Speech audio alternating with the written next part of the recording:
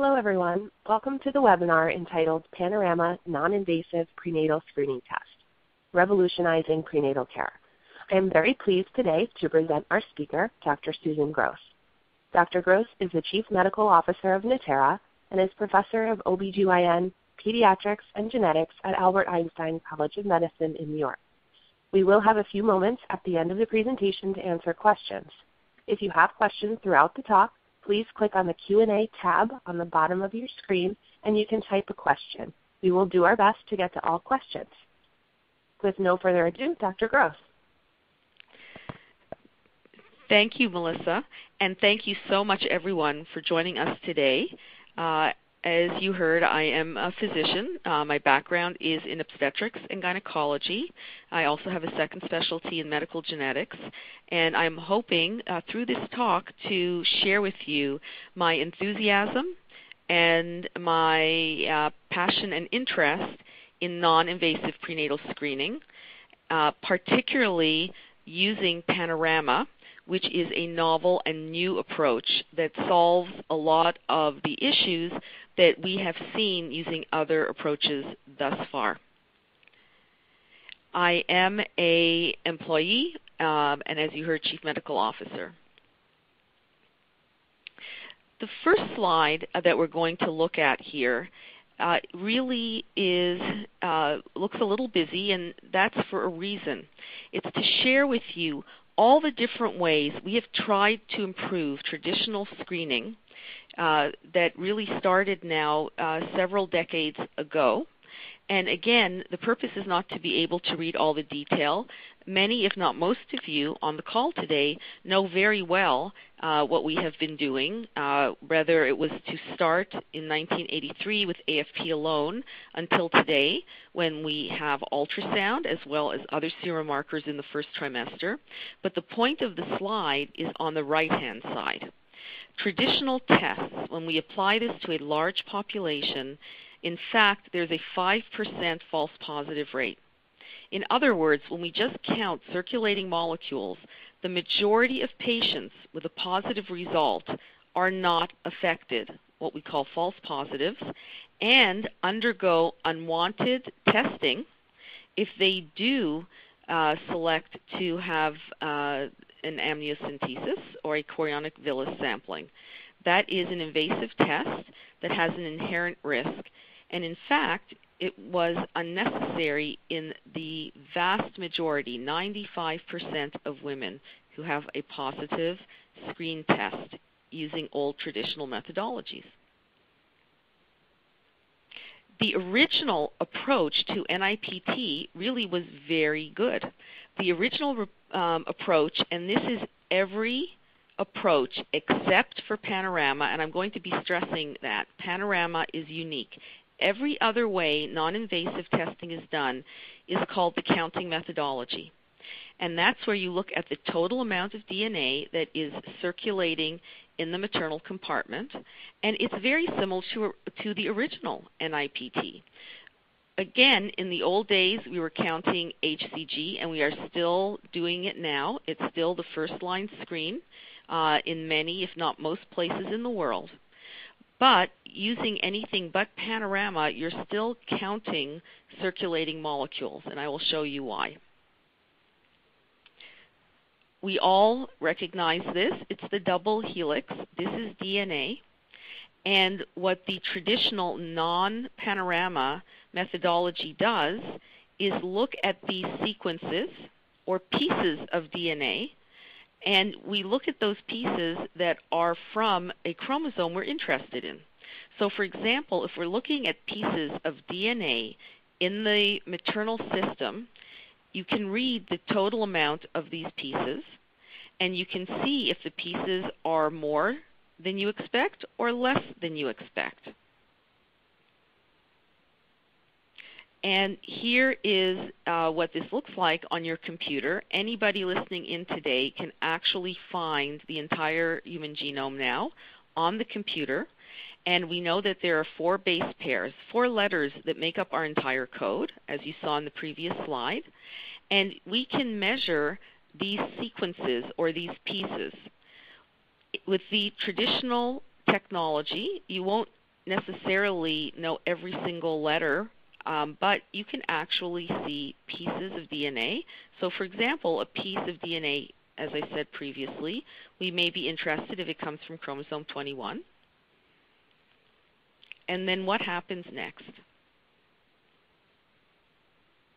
So you measure basically the total amount of DNA. And if you have a certain number of pieces, and that's usually the number that you see floating around, you're called screen negative. If, on the other hand, you have what appears to be too many pieces from chromosome 21, you're screen positive.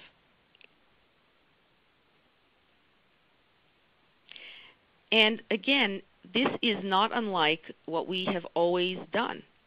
If you have a certain amount of chromosome floating around and you make a certain cutoff such that you have more than you expect, you're called screen positive. We compare it to a reference chromosome, as you can see on the left. So if you have more 21, but chromosome 3 appears to be normal amount, or if you have more 13, that is a screen positive test for T13, trisomy 13. And again, you should see very quickly that this is how we've always done it. Now, the reason it works so much better than just counting HCG is that even though HCG does come from placenta, a lot of things can vary your HCG level.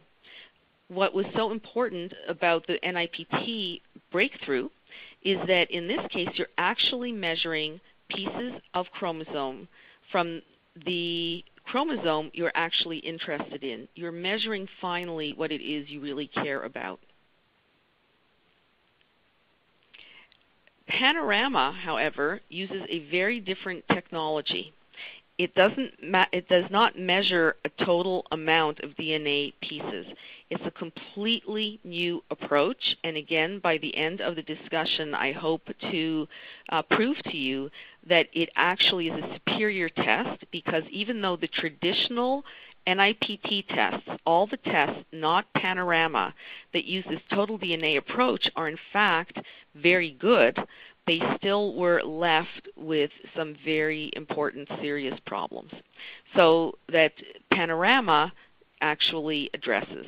So let's talk about Panorama and how it works and why it's different. So we get to go back to exactly the same slide. This is the double helix. Looks the same. What is the difference? Instead of looking at an entire piece of DNA, Panorama is able to look at the actual base pair.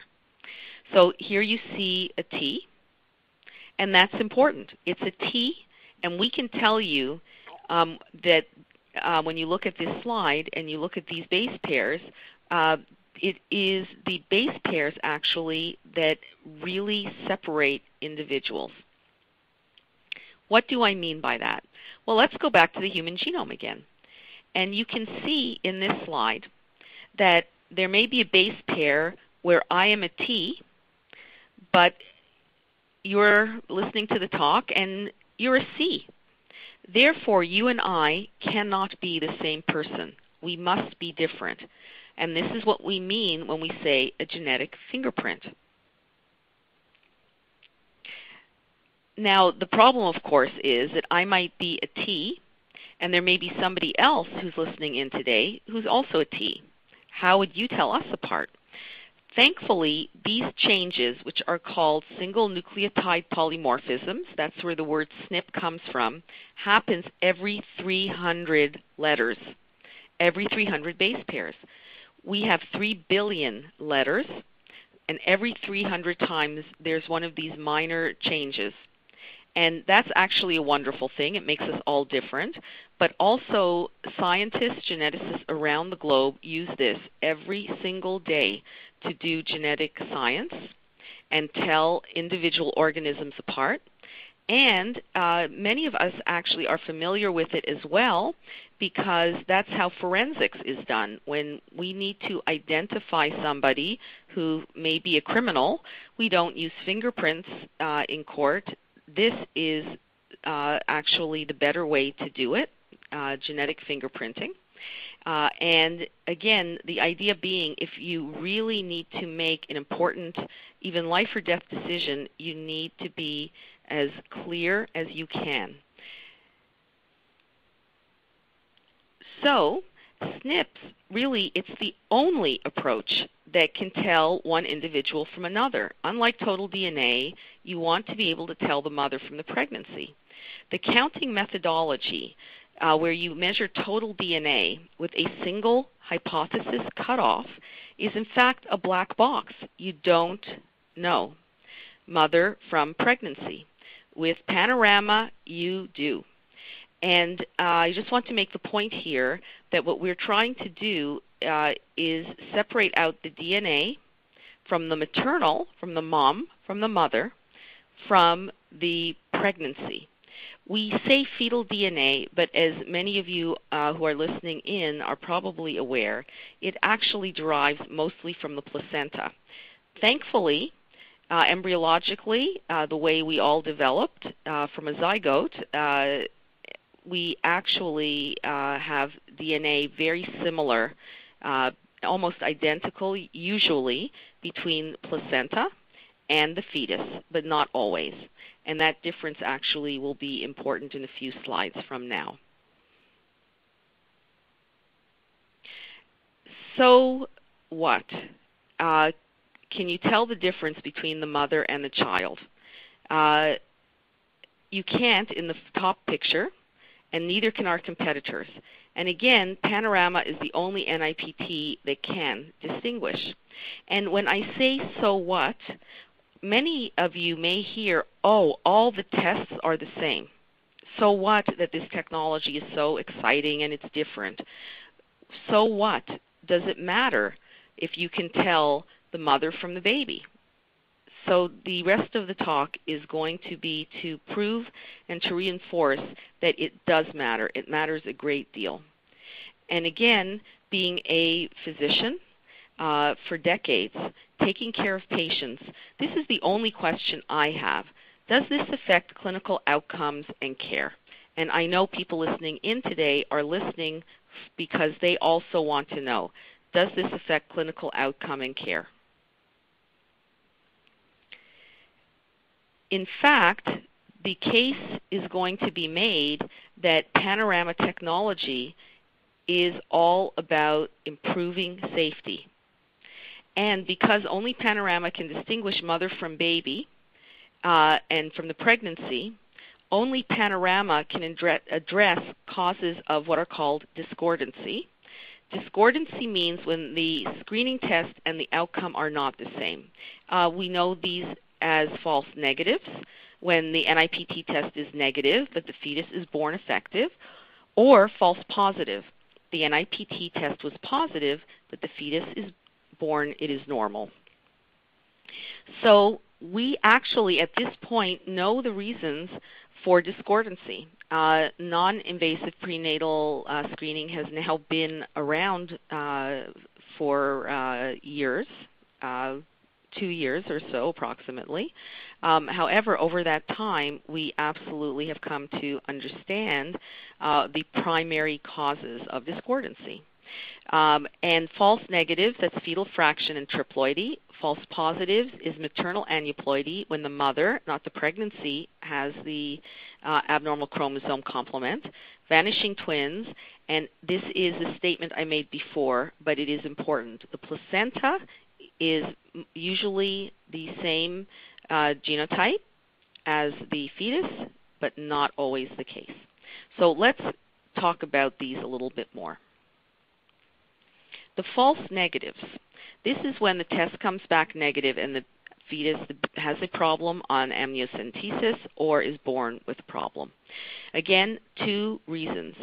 Fetal fraction is very important, and that's when if you use total counting, not Panorama, but if you use total counting method and the fetal fraction is too low, if it's total DNA, you may not even know if the woman is pregnant. And that, of course, is the paper that was in the White Journal that came out recently, where using counting methodology, non-panorama approach, if the test was sent to laboratory from 2 women who were not pregnant, and if you use a counting methodology, the read from the laboratory was 46XX, normal female, which of course now should make sense. If you can't tell if the difference between the pregnancy and the mother, you'll just read the total amount of DNA and it's normal. Triploidy is very important. Professor Nicolaides published in Fetal Diagnosis and Therapy in 2013 that if you use SNPs, you can detect triploidy. Now, triploidy is the situation where there's a complete extra set of chromosomes. So normal is 46 count. You can have an extra set of 23 chromosomes. All the chromosomes have 3 copies. In Down syndrome, only chromosome 21 has 3 copies. Triploidy, all the chromosomes have an extra copy. And if you remember, when you do total DNA, the way it's done is that you compare the chromosome you're interested in, for example 21, to another chromosome, for example chromosome 3. Well, if chromosome 3 is also has 3 copies, everything just looks normal. You have no comparison. You have no reference standard. SNPs, as you can see, distinguishes sets of chromosomes, and therefore we can figure out and detect that there's an extra set of chromosomes here. There's an issue. Those are the false negatives. The false positives are truly very important. If you are using a non-SNP, non-panorama test, there are 3 causes when you use total DNA. What if it is the mother who has the issue? Again, it's total DNA. You don't know who it is. Is it the pregnancy? Is it the mother? The additional fetus, especially vanishing twin, and the placenta does not adequately reflect the fetus, which is our biology. The last bullet, and I'll repeat this again later, but is biology. The placenta and the fetus may not match. The top 2 bullets, however, are particular to total DNA methodology. If you do not use SNPs, you can have false positives based on these 2 points, and let's break them down and talk about them in more detail. What if it is the mother, not the pregnancy, not the fetus with the abnormal chromosomes? This is this actually comes from the Futch follow-up paper, and this is Verify, and currently with Illumina. And what they found in their follow-up paper was a very, very important finding, and it is the report of a malignancy in the mother. In cancer, unfortunately, as we know, the tumor can have very unusual chromosome findings. It is part of cancer biology, and if those pieces of DNA break off and float around in the maternal system, it will be read by a non-SNP test. So, for example, if the tumor has extra pieces of 13, it will look like trisomy 13. In the case of this paper, it was a more complex karyotype, and it is published. Very important, very interesting paper, but it's floating around in the maternal system. And there was no way to know it was maternal and that it was not the pregnancy.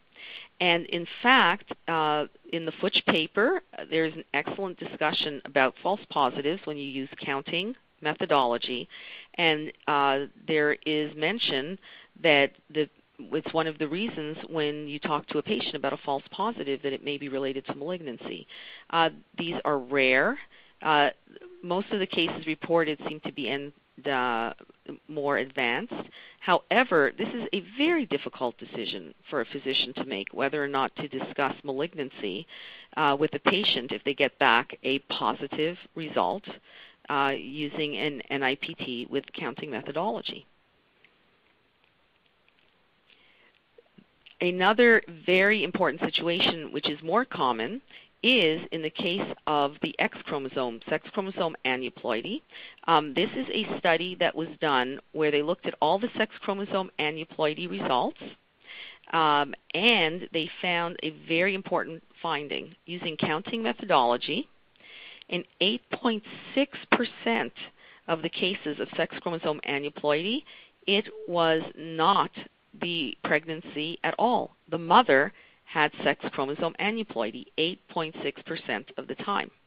And in fact, it's common enough that you can see lower down on the slide in the conclusion section, in the abstract, it says the relatively high frequency of maternal mosaicism, again, it's the mother with the sex chromosome aneuploidy, warrants mandatory white blood cell testing.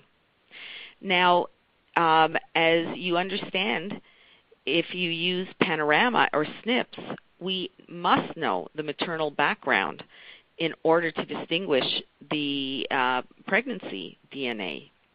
However, if it's total, you really don't know.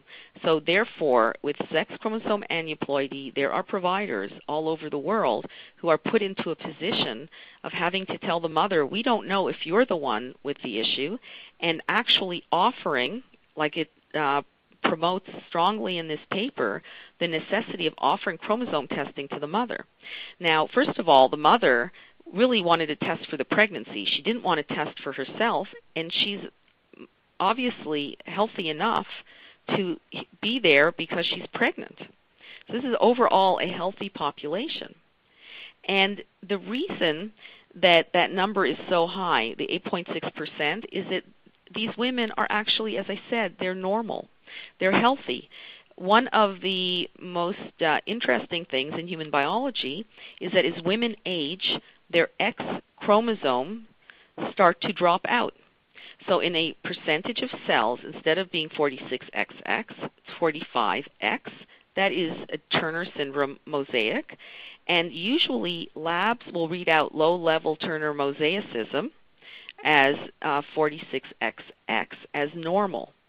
So again, using total DNA methodology, you risk labeling very healthy women as low-level Turner mosaics, which is actually an unfortunate thing. And here you see the graph, very important graph here that shows as you age, as a woman ages, she has increasingly higher percent of cells where the X chromosome will actually be absent. However, these women, by and large, are healthy. So we've demonstrated that if the mother and not the fetus has an abnormal chromosome, total DNA will pick it up, and it will cause additional issues and problems in the office that could have been avoided if you'd known they were mother and not from the pregnancy. The additional fetus, however, is truly coming to light as a very important issue. If you use total DNA, what if there's a vanishing twin? How will you know what you are picking up in the maternal compartment, whether it's coming from the surviving twin or the vanishing twin? There is no way to know if you do not use Panorama. Again, this is from the Verify Illumina process, the Futch follow-up paper. And again, very helpful data for us, because when they looked using non-SNP, what they found is 15% of false positives related to vanishing twin. This is not a rare cause of false positives, 15%. Here's a paper from Maternity 21, Sequenom, also very good paper that helps demonstrate this phenomenon yet again. 3 false positives for trisomy 21. One of them was the vanishing twin. That's a third of cases are vanishing twin. And of course, this makes sense.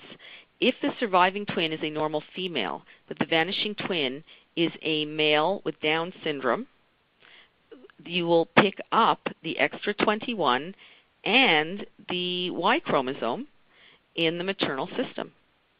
and it will be reported out possibly as a male, or it can be reported out as trisomy 21, when in fact at birth or amniocentesis it will be a normal female.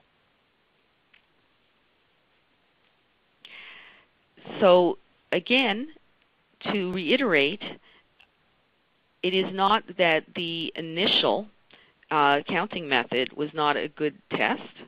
It really was much better than anything we had before, but now I'm going to show you our literature that Panorama is designed to prevent a lot of the, or a better way of saying it is those two particular issues as well as false negatives, but certainly the issues we just discussed. Panorama, by being able to distinguish, addresses these problems. So this is a recent paper, and just demonstrating very well that Panorama can detect extra haplotypes and prevent false positives from vanishing twins. This is in the Gray Journal. It is available to all online. And the test is so good that Panorama, out of 100 times, 96 out of 100 times, 96% of the time, Panorama can identify an extra set of chromosomes. So if we say that we think there's something else in the pregnancy here besides 46 chromosomes, we will get that right 96 out of 100 times. And therefore, we are able to prevent the false positive situation for vanishing twin that you will see if you use total DNA. It works so well that in the Gray Journal, in the conclusion, we were able to state, and I'm going to just read it straight off the conclusion section because it is so clear and so important. The ability of this method to identify additional fetal haplotypes is expected to result in fewer false positive calls and prevent incorrect fetal sex calls. So let's review the causes of false positives. The mother has an abnormal chromosome number, and this can happen in 8.6% of counting method non-SNP cases. Panorama, not a problem. Vanishing twin, 15 to a third of false positive calls in the literature using counting. Non-SNP, in Panorama, not a problem. The last reason for false positives, placental chromosomes do not match the fetus, which is CPM, or confined placental mosaicism. It is biological fact. It is the reason that non-invasive prenatal screening can never be diagnostic, like an amniocentesis where you're actually getting fetal cells. But if that's the case, if that affects all NIPT tests, it's even more important for us as providers to ensure that we minimize the two reasons that we actually can address, and we do address with Panorama. Now let me show you the literature that makes the case and is peer review that Panorama actually does have a superior false positive rate. So this is our validation study by Eugene Pergament. This was in the Green Journal. And this is our laboratory validation. And in this slide, what I'm going to address here is specificity. We had a p-value that was highly significant, and specificity, as we know, equals 1 minus the false positive rate. If you have the specificity, you have the false positive rate, and vice versa. 0.009. Now, the other point on that slide is how Panorama is truly excellent at calling gender. Please note that on validation, we got this right every time. The reason for this is that we aren't just measuring, like with counting, if we see pieces of Y chromosome floating around in the maternal system. We have approximately 400 of these SNPs that we can interrogate, that we can look at. And if we know that the mother doesn't have any Y in her system, and there are all these SNPs floating around, it has to be coming from the pregnancy. And this is another important slide that shows very clearly compared to non-SNP, whether it's Verify, Maternity 21, Harmony, or any variation that is not Panorama, you will have calls on gender that are incorrect. Again, this is country dependent. There are countries where gender is not part of non-invasive prenatal screening, where it is not called out, and of course Panorama abides by local laws. But for those where gender is called, this is truly important. The clinical experience goes on. That was a validation study. That was what happens in the lab. But what happens in real life? We followed up on tens of thousands of women to see if that superior false positive rate holds. And in fact, we were able to confirm in peer review the superiority of Panorama.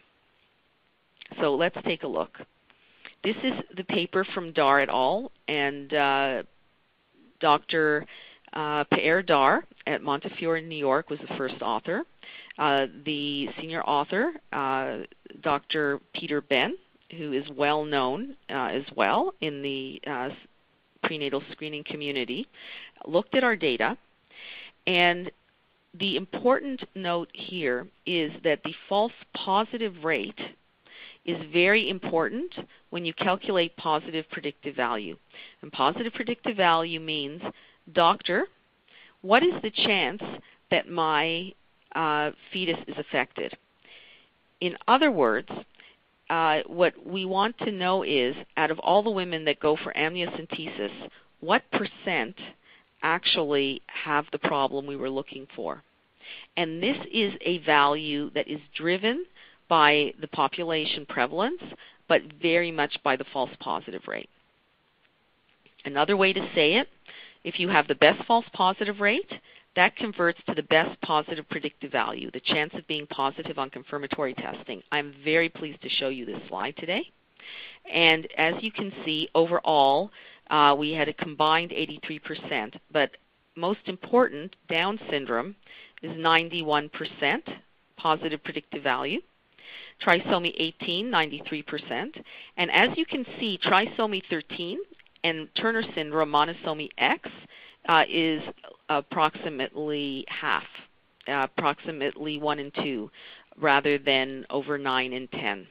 Now, the reason that's happening is because we have data and very good, interesting literature that demonstrate that chromosome 21 and chromosome 18 in placenta is stable. It is far more likely to match with the fetus.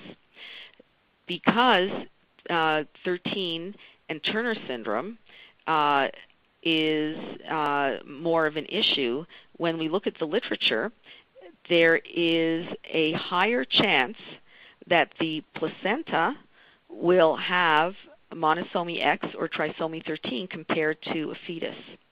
It has a higher rate of confined placental mosaicism for those disorders. So our literature matches out very nicely with the issue we spoke about earlier, confined placental mosaicism, which affects all pregnancy tests, all non-invasive tests. However, because we can deal so well with the other causes of false positive, we have superior positive predictive values, again, over 90%. And this was another very interesting finding from the paper. As you can see, we looked at low risk and high risk in the follow-up cases, and please note how many women were in each group.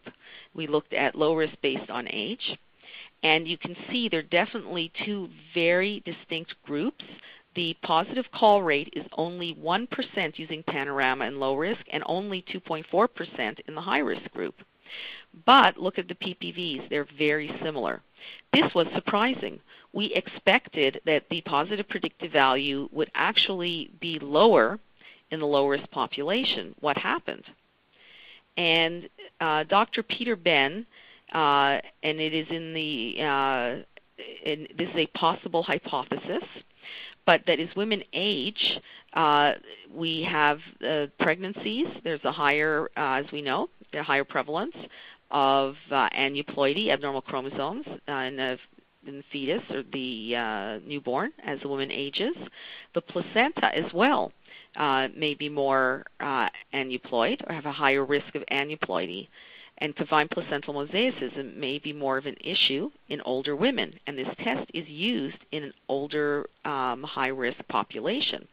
When you're younger, you may have a lower incidence of these issues of confined placental mosaicism, less likely to have aneuploidy in the placenta, and the test actually may work very well for that reason in low risk.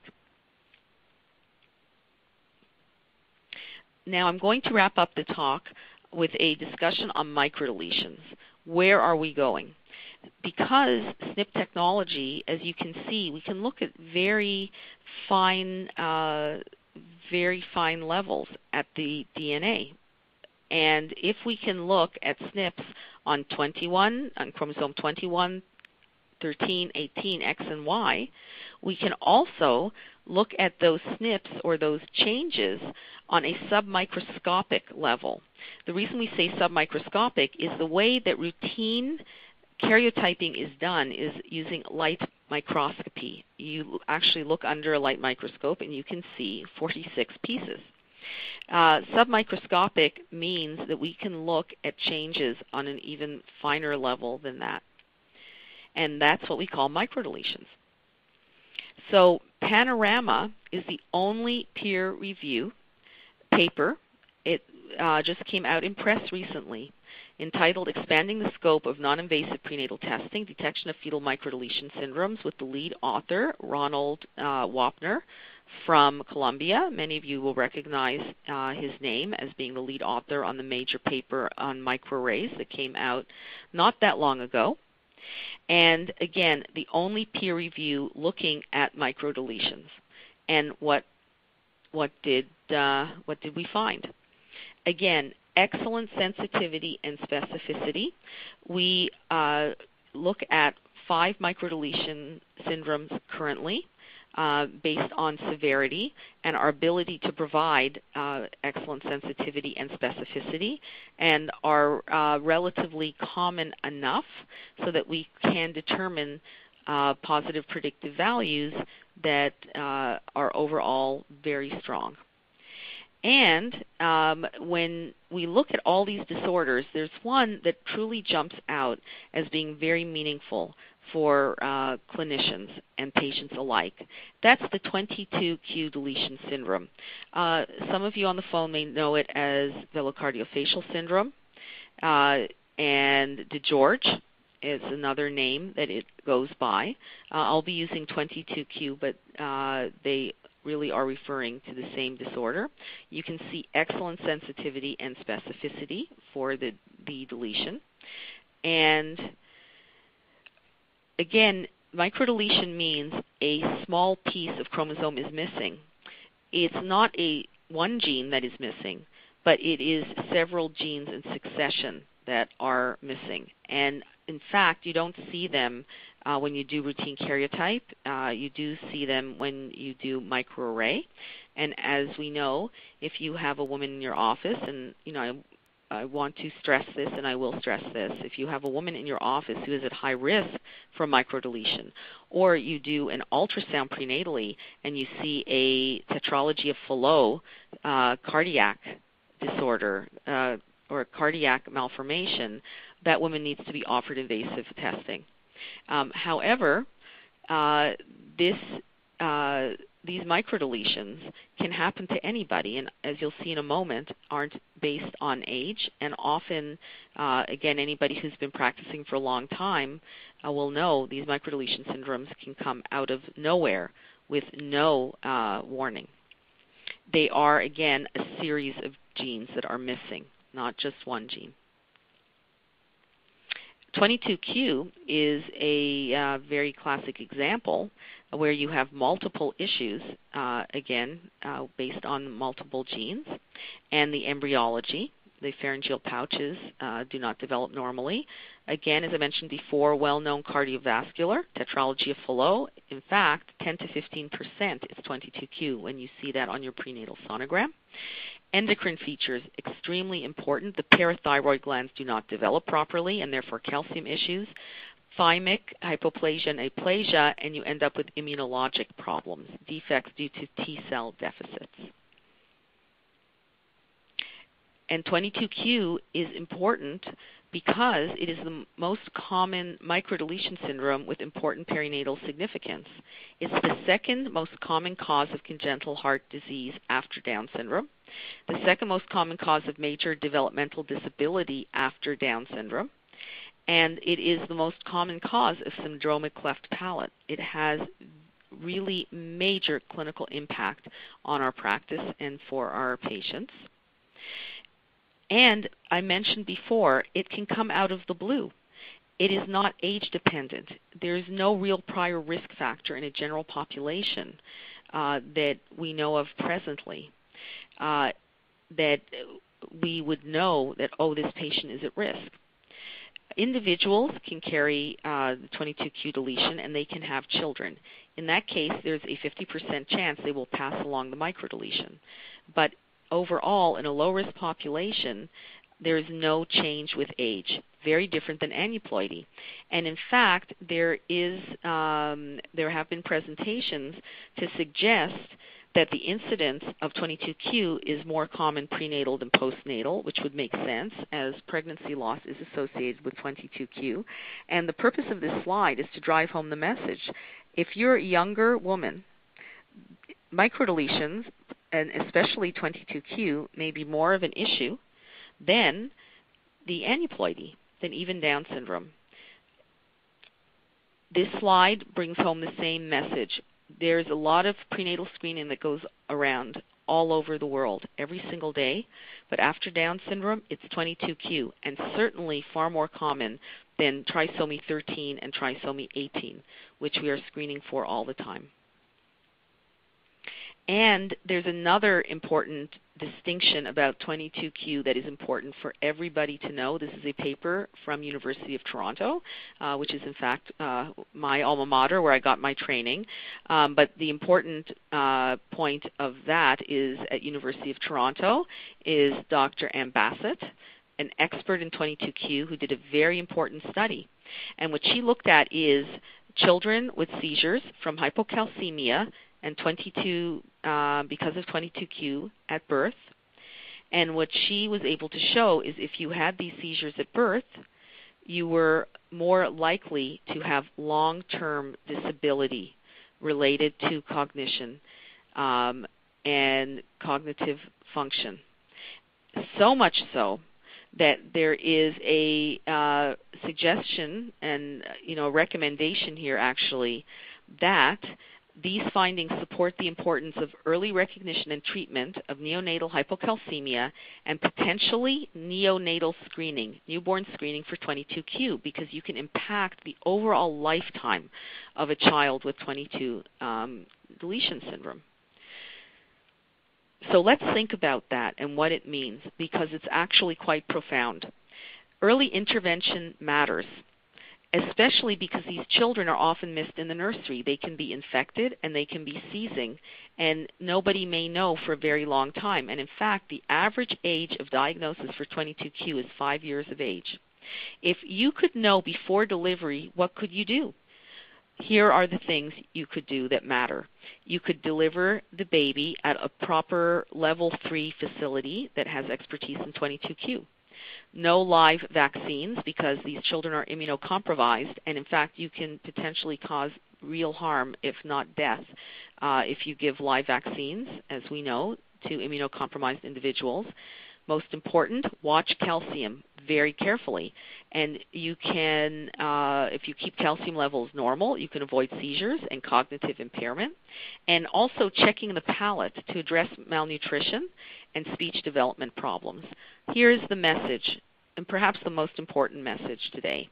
For the first time in prenatal history, and you can, or I should say prenatal screening history, by offering prenatal screening, you can affect the long-term outcome for the baby.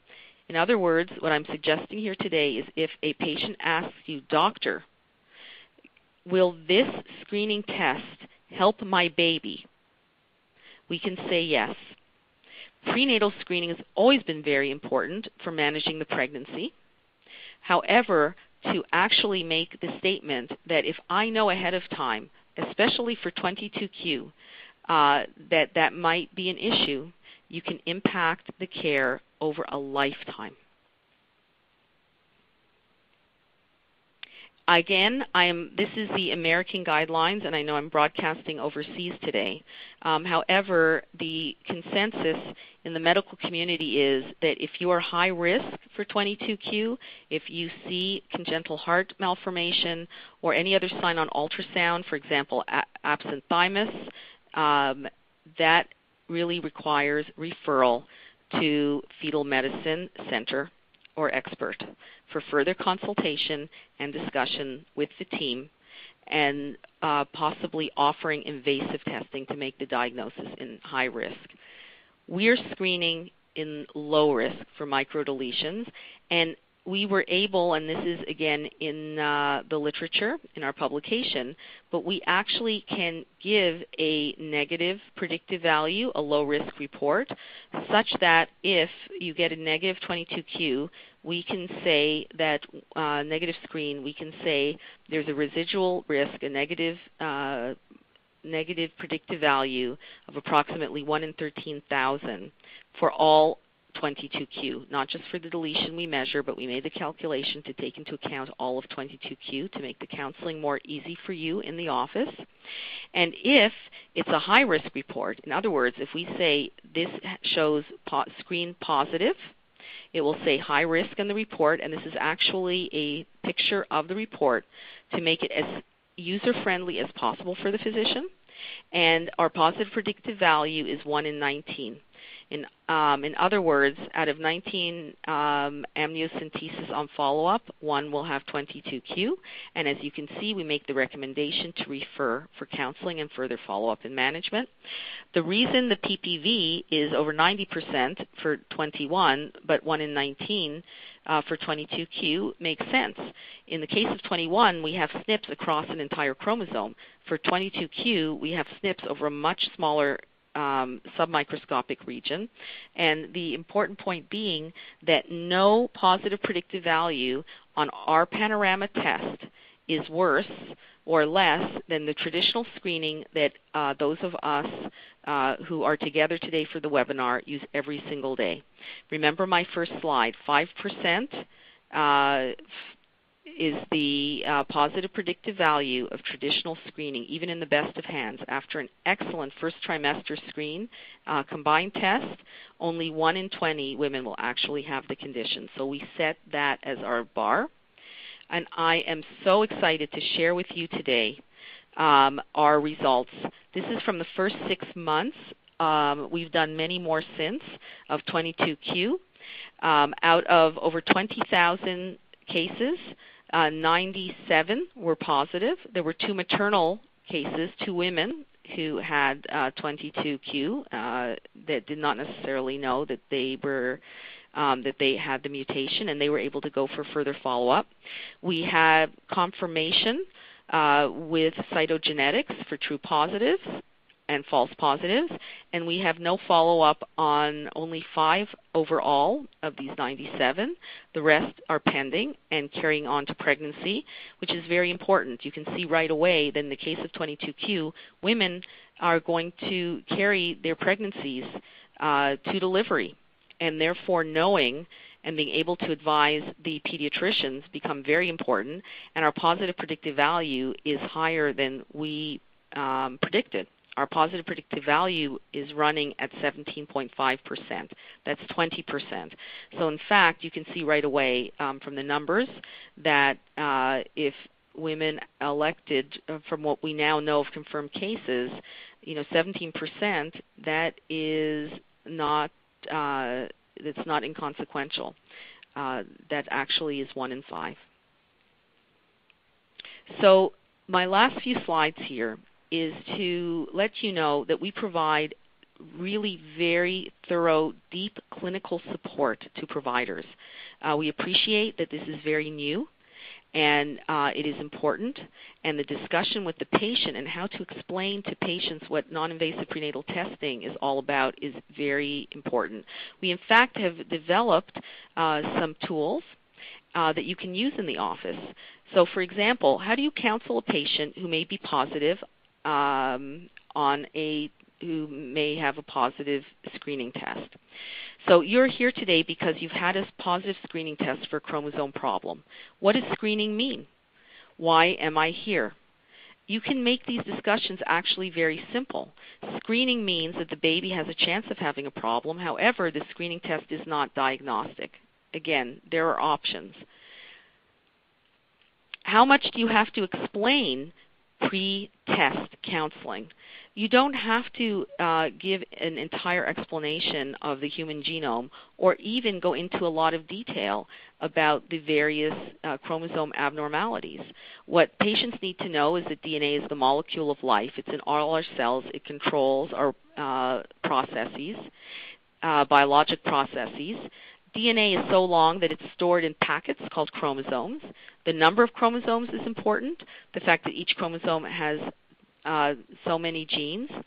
And if there are too few or too many chromosomes, a baby can have important problems. And even if a small piece of a chromosome is missing, for example, 22q, if important genes are missing, there can be a problem. We even have been developing an algorithm and a screening and diagnostic decision tree. If you, for example, come in because there's high risk from a first trimester test, you'll see here that women have three options: to do nothing on the left-hand side. If they want to know everything, then invasive testing and referral to fetal medicine on the right-hand side. Most women, however, will want a screening test.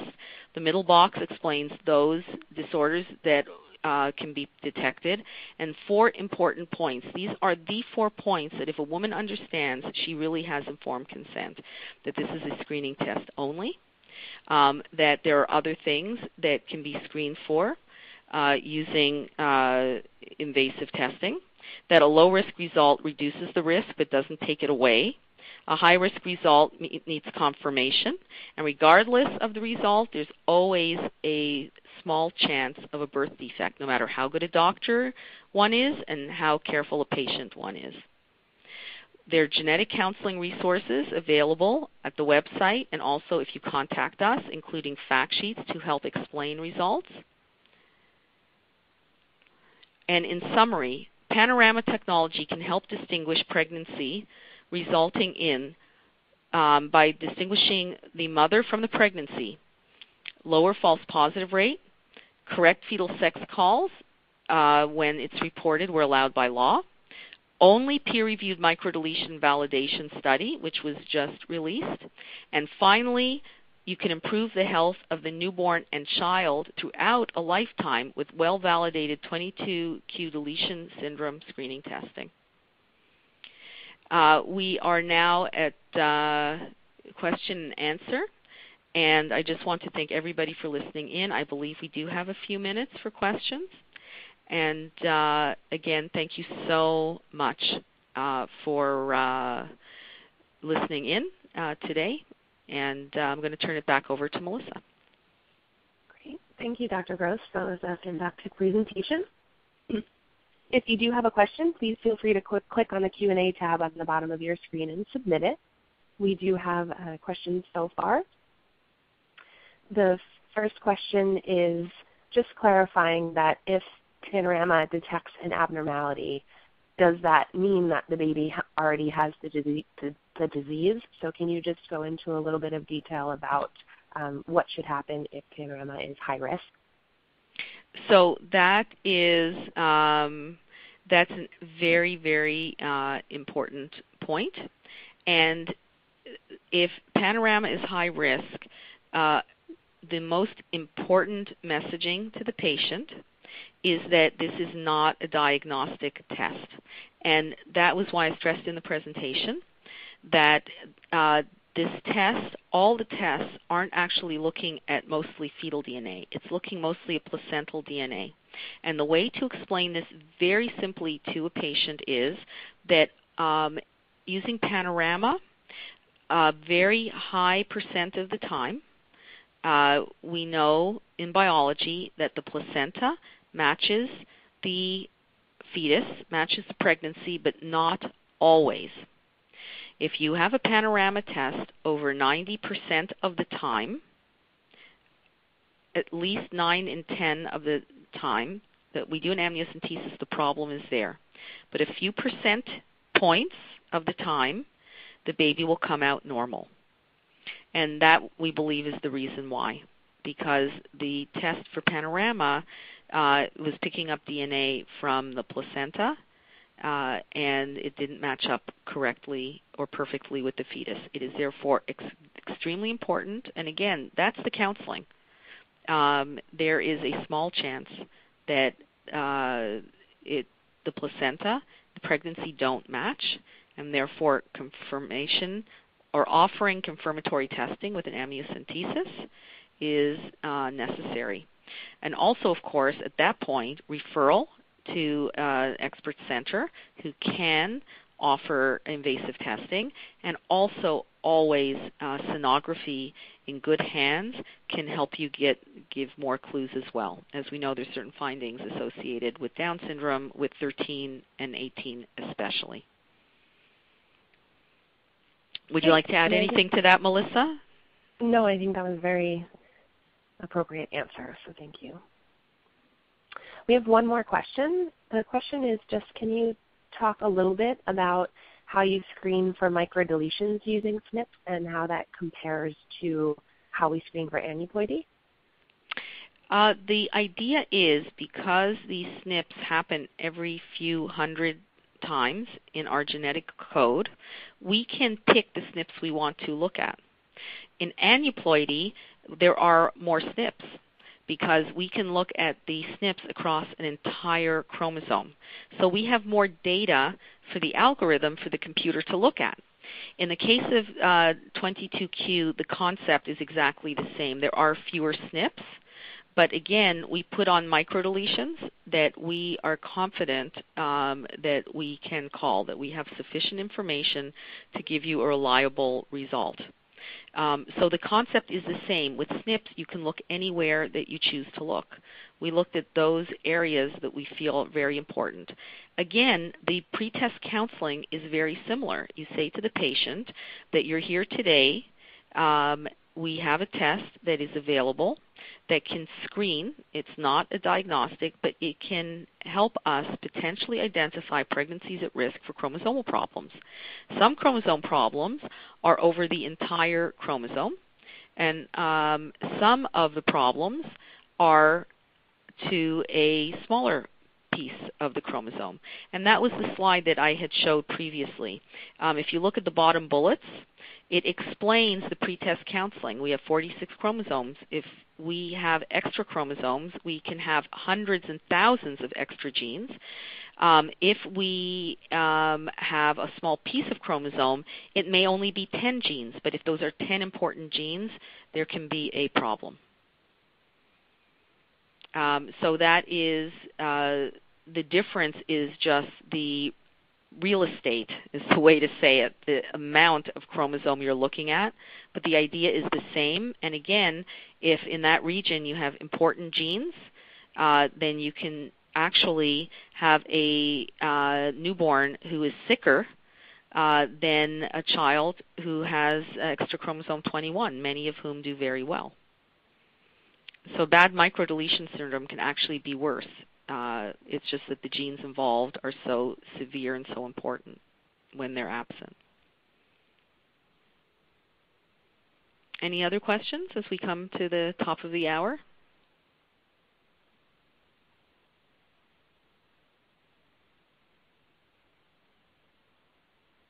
Well, with that, we're now at the top of the hour.